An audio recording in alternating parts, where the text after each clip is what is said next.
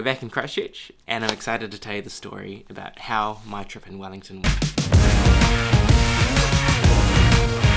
When I arrived in Wellington, it was about 6 or 7 in the morning, and my check-in time was 6 PM. So I had this 20-kilogram luggage that I had to lug around across all the cafes that I went to in Wellington. I also had 4 meetings that day, just via Wi-Fi, and it was really an experience. That'll do.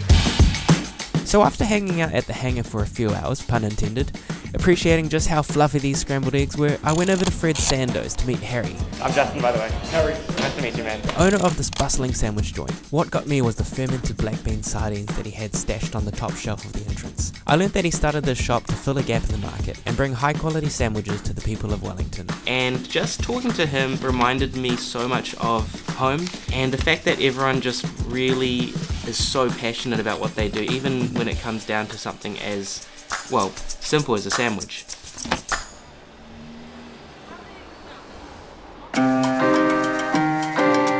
And so after my sandwich I had to head over to another cafe called Black Lion Cafe. I had a couple meetings there, but the main thing was just the lovely sort of waitress there was so accommodating to just let me chill and do a couple meetings while I tucked my 20-kilogram luggage in the back corner. So yeah, really grateful for it. All the hospitality that's been shown, even within, 5 or 6 hours of landing. A few hours later, I felt my stomach rumble, so I headed over to Pomodoro's for something that would hold me down for a couple hours. They told me the $9 Parmesan garlic flatbread would be just enough to pick me up. I was wrong to have trusted them. It was arguably the best $9 I've ever spent on the whole trip, just because of the size and quality of what I was receiving. Despite the ingredients being incredibly simple, it was done very well.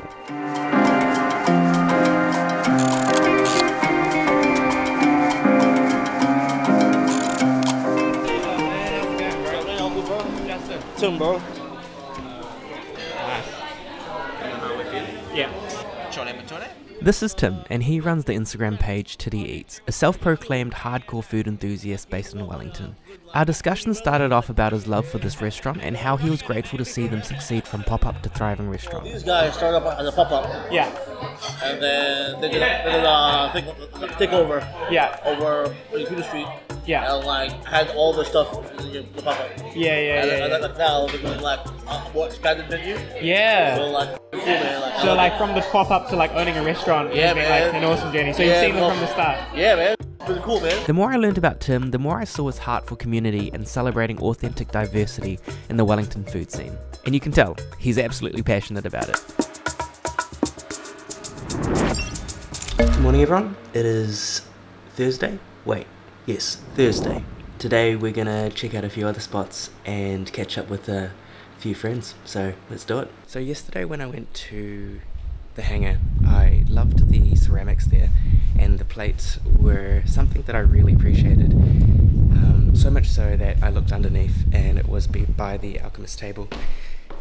I wanted to reach out to the owners. Apparently they live in Wellington, so today we're gonna go and catch up with them and see what made their business so successful. Good, how are you? Good.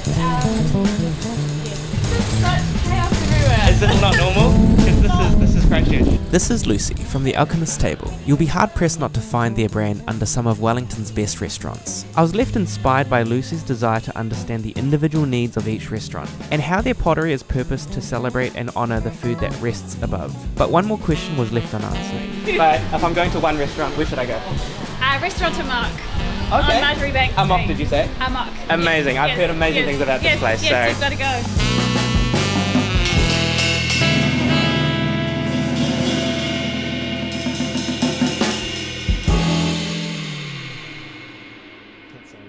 Appreciate it. Take care, bye.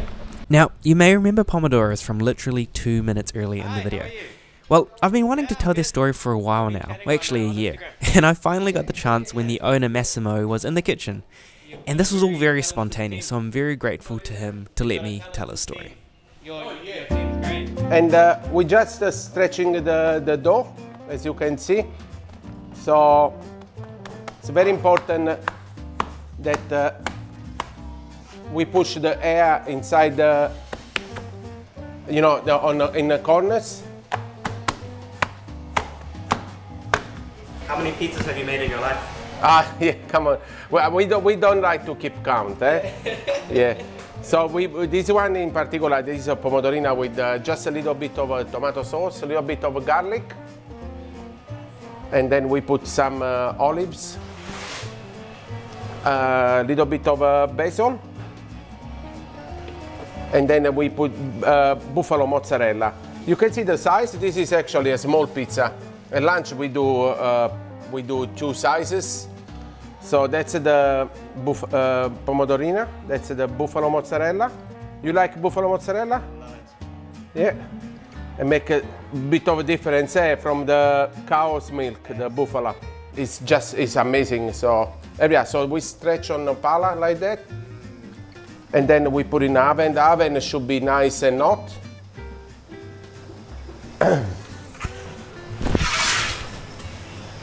That's the small one. If you can see, it's been here just 1 minute and the pizza is ready. How hot is your oven? And it's around 450 and need to be around that. 450 degrees Celsius. So this is the small pizza, as I told you before.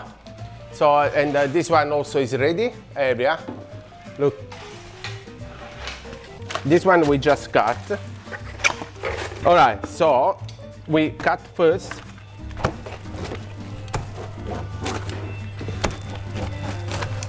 Then we put some rocket. So not too much. Some mistake of people around when they do a pizza or even some other food, they put too much of something. They need to be balanced. So you see that cherry tomatoes, a bit of salt, and then a bit of grana.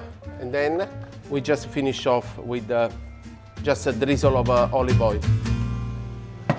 There we open in year 2000. Wow. So that's over 20 years. That is incredible. Yeah. You don't see that in restaurants nowadays. No, come on, there are. But you see, it depends if you like what you're doing and if you have a good people around. Man, he's such a humble guy. Honestly, I can see why he's been open for 20 years. The locals love him. I'm making a margarita in here, just a simple margarita. Ah, yes. So tomato sauce, a little bit of cheese, a little bit of basil, of course. Basil is very important. A pinch of salt, and then a bit of olive oil and mozzarella. Thank you, man. Your microphone. Oh, yeah. And for lunch, I decided to hit up R&S, a pretty legendary spot for anything Southeast Asian. And as I was ordering, I learnt that they were from Malaysia. Ah,你講廣東話㗎？係啊係啊。係啊，但係我廣東話好差，對唔住啊。緊要，聽得明就得㗎。識唔識講啊？ I'm so sorry you had to witness my broken Cantonese. Nonetheless, when the food came, I was overwhelmed by nostalgia. Piping hot fragrant jasmine with juicy chicken leg chopped in a mosaic of pieces, coupled with a zesty vinegar chili and a few slices of fresh cucumber.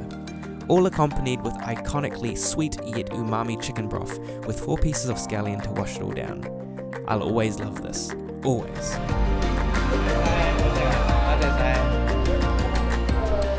And to conclude my afternoon, I went to Pour and Twist. You guys had really raved about this place on my Instagram stories, and I knew I had to give it a go.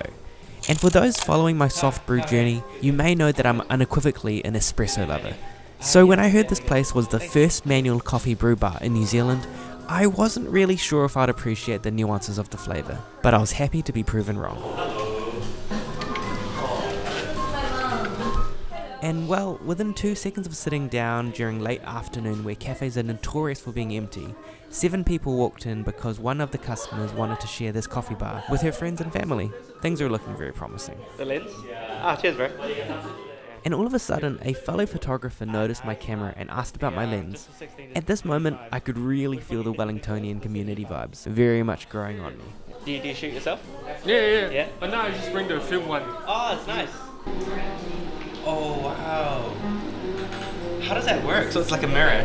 Yeah, it's just like another mirror in it. Wow. And so as we were geeking out over cameras, I noticed Zui, one of the owners of the bar, walking over. And to my surprise, he was keen to talk shop. Same as the other friend, our friend, he's a Sony guy. So. Cool. Yeah. Okay, what can I get for you? Always been an espresso guy, but recently I've been told to get into soft brew and the subtleties and nuances of those fruitier flavors, and I'm really liking it. Yeah, soft brew means here. Soft brew means here. That's awesome. That's here. Only it's here. That's it. That's it. Well, Zui wasn't kidding when he said soft brew means here. I was educated on the importance of specialty coffee and how ensuring each step in the process of brewing a good cup of coffee was critical in honouring the origin of the bean. Zui had suggested that I tried the Gyro Arcilla Geisha. He explained that it was like the top of the food chain when it came to specialty coffee, and that I would appreciate the melony jasmine-like tasting notes, which are further enhanced and made more complex by the experimental fermentation techniques. And as I was sitting there, it took about 10 to 12 minutes to get that coffee out the door, but I was completely okay with it, because every single step was critical and I could see that he was putting a lot of care into every single step to ensure that I had a really good experience. But okay, so the beauty of here is if you're in a rush, don't come in. Oh yeah, you're filming it, good. Because I don't really care. Yeah, I'm not gonna rush it because I can't rush it. So I just take my time as fast as possible brewing my coffee. If someone can't wait, then I'll just, sorry, and maybe give them a refund. Soft brew is always the last thing. If I have like 10 different drinks on the menu, it's always mixed drinks. Soft brew last. Yeah. Because soft brew takes a little bit of time and the effort. Something that I was left amazed by was how strong Zui's integrity was for standing up for what he believed in. He intentionally kept the offerings fully manual so that people would have to take a step back from the hustle of espresso and just be still in his space. I was actually taken aback by how many people weren't looking at their phones while sipping on their drink of choice. And in this fast-paced mess of a schedule that we often put ourselves through, I could really see why people like the lady I saw earlier come back time and time again. Okay, this is cool, I like that. And I wanted to find out more, so as he closed the shop up, I asked him if he would kindly let me interview him. And well...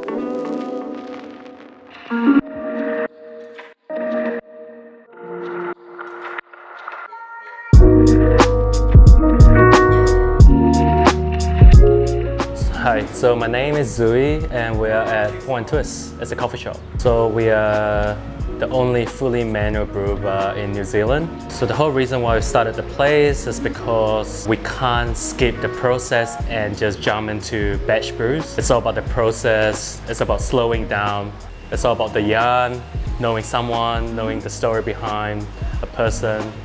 Yeah, it's a connection between, human beings. Yeah, it's fun. Thanks so much, guys. See ya. The editor's sitting at 13 minutes, and honestly, if you made it this far, I just wanted to say a massive thank you. Your watch time is literally a vote towards supporting local businesses. In order to do justice by all the other places I visited, I'm going to break up this video into 2 parts, so please stay tuned for the rest of day 2, 3, 4 and 5. We're only just getting started. Thank you again, and I'll see you next time.